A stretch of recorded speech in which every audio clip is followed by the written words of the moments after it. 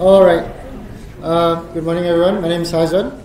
So this talk, it's really just for fun. All right. It's a bit tinfoil hatish. Okay. I'm not gonna do what I'm about to give the talk on, but the talk is about this. Do we trust the Wi-Fi? Okay. It came about because of this. How many of you need to be online 24/7? How many of you need to check Facebook, go on Twitter, go on Instagram, go on Slack? I still don't know how to use Slack until today, so if someone can teach me how to use Slack. Okay, this came about because my fiance was hospitalized recently, and somehow, while still in the bed, filled with drugs, totally out of it, she was able to take her phone, somehow, took photos of the ward, and then posted, and then put down her phone. And when you ask her, what are you doing? Huh, really? I was using the phone. Alright, so that's how much we need to be connected. So, one of the ways that we can stay connected is to use free Wi-Fi. How many of you are using the free Wi-Fi right now? Anybody? Yes. Are you sure you're connecting to the right AP? Oh. Okay, so about me, my name is Hazwan. Prior to this, I was in the police force for 8 years. I'm now back into the private sector. Okay, I'm currently working in a managed SOC as a network security engineer. Okay, I don't like the term engineer. The engineer to me is someone who earns the term engineer.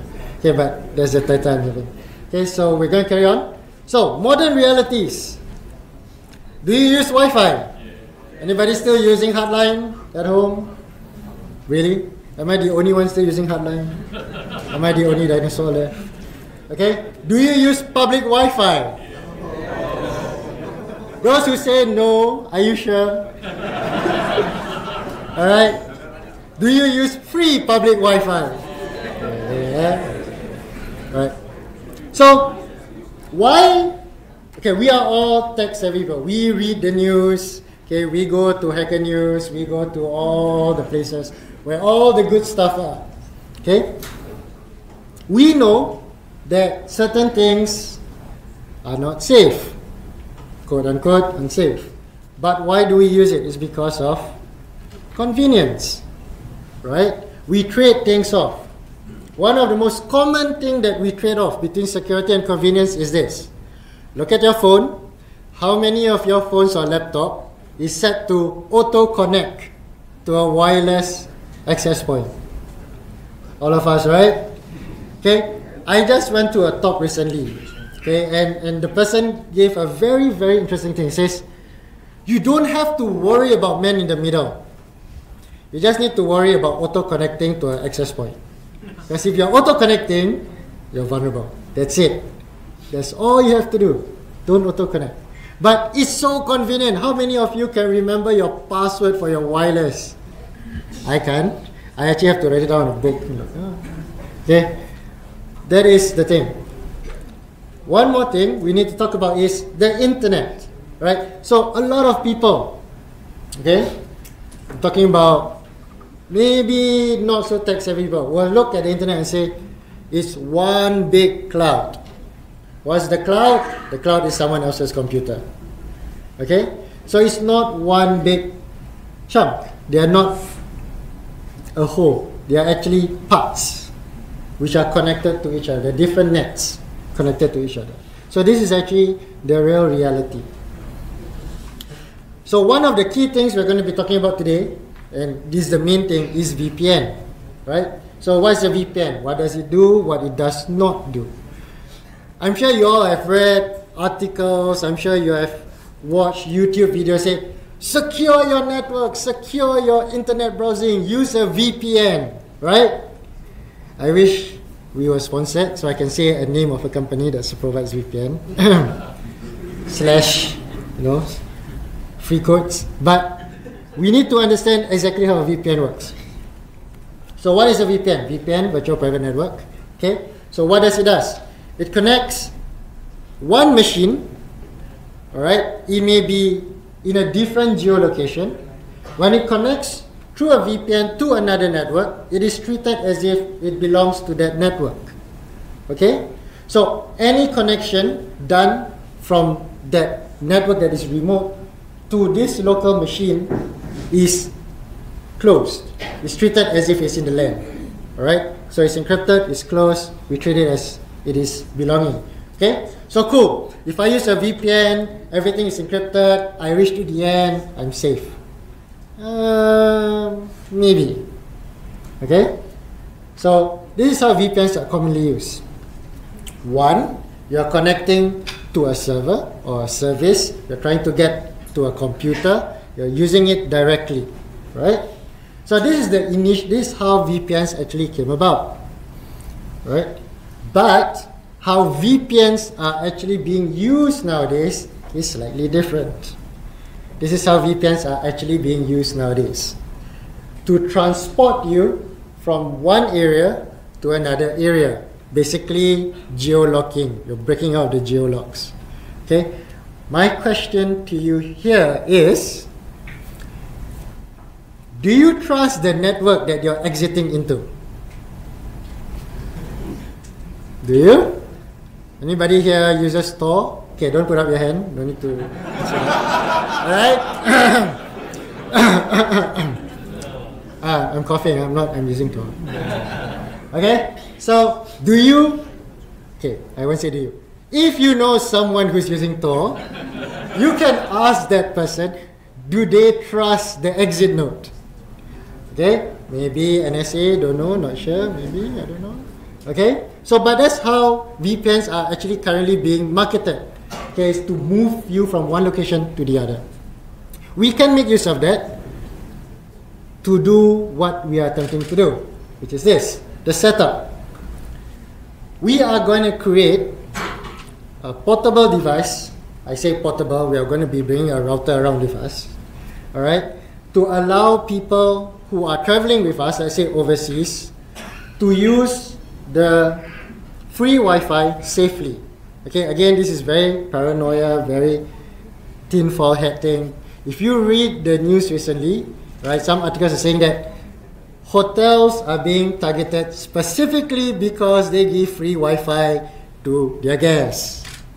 In fact, the chances of you being compromised goes higher if you go to a name brand hotel, because that's where all the big conventions and all the big names go to. So people will naturally target those places. Alright? Make sense? Make sense? So everybody, please go to Hotel 81. I'm not sponsored by Hotel anyone, by the way. Okay? So we're going to set it up.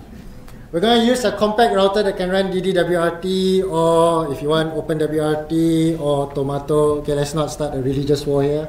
Okay? In this example, I'll be using a WR841. This is actually based on a very old tutorial, which uses the old 703, you know, the small square ones. Okay, my initial plan was to use the MR3020 or 2030, the newer ones, but unfortunately it didn't have the functionality that I wanted, and I couldn't be bothered to compile the thing again. Alright, so at this point of time, this is the most latest image that you can get. Download it, flash it. If you don't know how to flash it, Google it or Bing it, since we're in Microsoft. Alright, so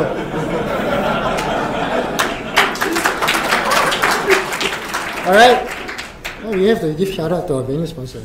Alright, so why is server still here? This is supposed to be hidden. Okay, we're not going to set up, I'm not going to talk about setting up a server. You can use any VPN provider of choice that you trust, quote unquote trust. Alright, and then you will use their services. Alright, so the usage goes like this. The theory is this. You are going to a quote unquote hostile environment. Okay, a hostile networking environment. Might be, might not be. So the whole idea is, remember, we're going to move you from one location to another location. So we're going to make you exit to a location that you are more happy with, where you feel more trusted. Okay, so that's the whole idea. It's not about end-to-end encryption and all these things. It's just making you feel a bit more safer.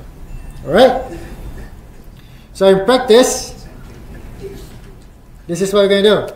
So, first thing first, you're going to set it to client bridge mode. Alright, once you set it to client bridge mode, you're going to switch off any security settings that you have. Oh, wait, hang on. I thought I was supposed to talk about security here. Why are we switching everything off? Alright, so we're going to use the VPN to do most of the heavy lifting here.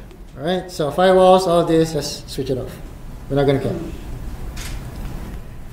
Then, we're going to go and connect to the network that we are currently in by using site survey. Alright? Oh wait, hang on. Sorry, I forgot to inform something. When you set the client bridge, name your network the same as the public Wi-Fi that you are going to connect to. Okay, because you are actually going to do a repeater at the next step. Alright? So, site survey, find it, connect to it, it'll do all the setting for you. You don't have to do all this gateway setup, all this malarkey, no need. Alright? Connect it. Then from client bridge, you switch it to repeater bridge. Alright? Now you'll be able to repeat any traffic that is connected to from your router to the host network. Okay? But it's still not secure. We're going to create a virtual interface so that we know we are connecting to our device. Alright? So we're going to create a virtual interface. Name it whatever you want. You can say fantastically secured AP or whatever you want to call it. Alright? Connect it. Enable. Alright? Then set it to bridge. And then you connect it. Next part, you're going to set your VPN client. Right? In this case, we're going to use OpenVPN. Right? Because it's very easy. They'll give you the whole text files on how to set up. Connect to it. Copy that. If you're wondering why there's red color things all over the place, this morning I realized that all my keys were there, so I had to cover it up. Yes, not everybody will have free access to me. So just copy all the settings that's inside the log file. Copy all the settings in. Alright? And then once you're done, you are basically good to go. There is actually one thing which I forgot to talk about, which is DHCP services. Those of you who do networking will actually realize that, hang on, there's no DHCP service. How am I going to connect to the router in the first place? I'm not going to be carrying a laptop with me all the while, right? So you're supposed to set everything up at home. And then if you look at this is your virtual interface. The virtual interface is where you're going to connect to it once you have it set up. So you're actually going to create another DHCP service, bind that DHCP service to this virtual interface. So when you reach the location to go into the admin setup, you connect to the virtual interface and then you go into admin. Alright? Because the actual admin is in client bridge. He doesn't know how to connect to you. He's just receiving things. He's not going to talk up. Alright? So I forgot to put that in. Please remember, no DHCP equals to no IP address equals to no connection. Okay? That's it. So, was that a tad overkill? Yes. Should we be doing this? Don't know. Alright? We live in a world where we can't really take things for granted. Alright? Where things that are supposed to keep you safe end up being used to, exploit you. Like certain antiviruses, which I will name. Alright? Certain things that we take for granted, like it's a named hotel. I'm sure it's safe and secure. Nope. That's where most of the attacks are happening. Alright? The whole idea of this is just for you to think about it. Know that there are certain ways that you can protect yourself and those around you, and to have fun. Maybe you can find out another way, a more simpler way of doing things. And just need to remember one thing: there is no such thing as 100% secure. Alright? When I was in the force, a lot of, okay, I'm now a member of the public now, right? Right. So that's about members of public. Wait, I'm a member of public now. Right? So when I was in the force, members of public like to say, why still got so much crime? Why still got things going in and out? Why still got people doing this? It's very simple. The only way to prevent crime, prevent things being smuggled and in and out is to close our borders. 100%. Nothing goes in, nothing goes out. But is that practical? Is that convenient? No. Right? I can do, my fellow colleagues can stop every single car coming in through the checkpoint and do 100% check, which includes taking out the tire, checking into the wheel. Okay? I've dismantled a motorbike to its components before and then give it back to the person. Say, yeah, okay. Alright? So, convenience, security, right? We need to balance it out. So, the whole idea is if we don't feel that safe, we can increase the cost of getting to us. But we can never be 100% safe. Alright? So, again, I basically ended my talk. It's very quick, very, very fast. Again, this is not a new idea, it's not a new concept.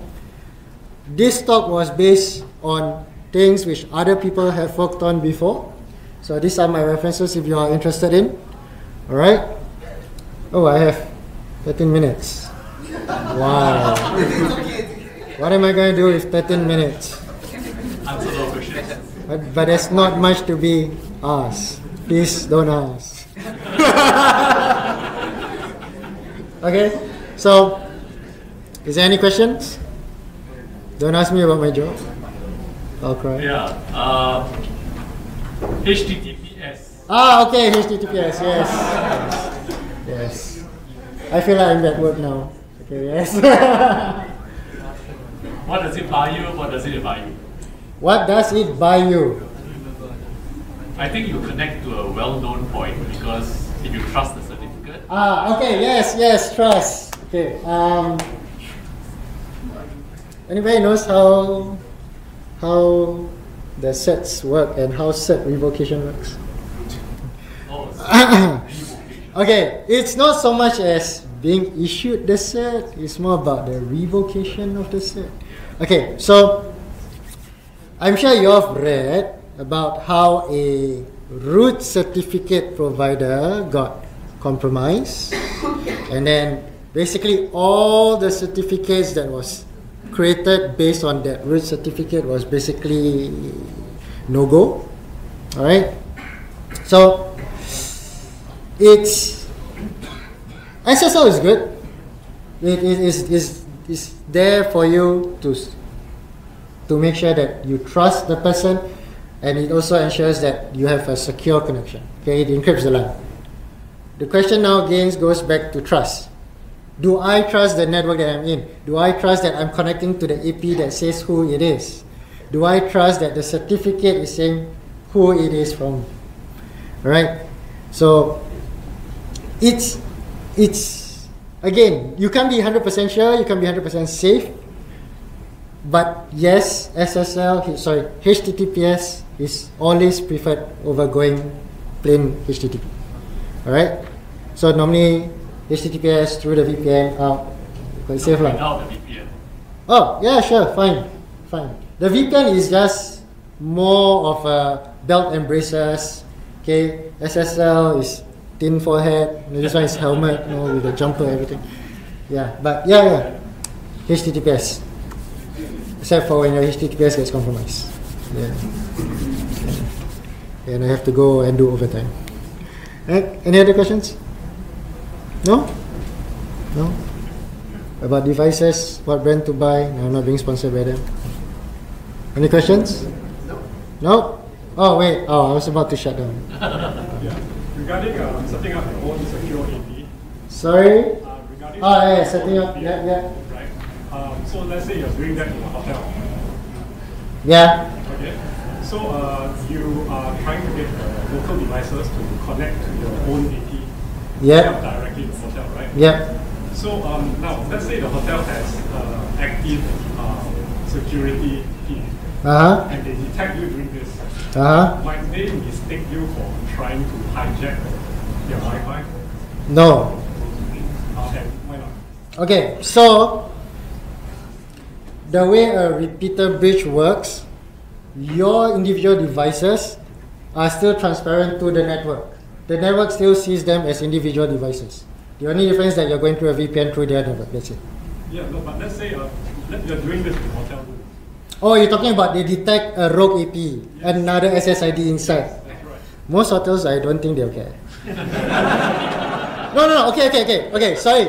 Backtrack. If my boss sees this, I'm going down. Okay, backtrack. Okay, Mr. Karen, I'm not supposed to say. Okay. If my client see this, hello.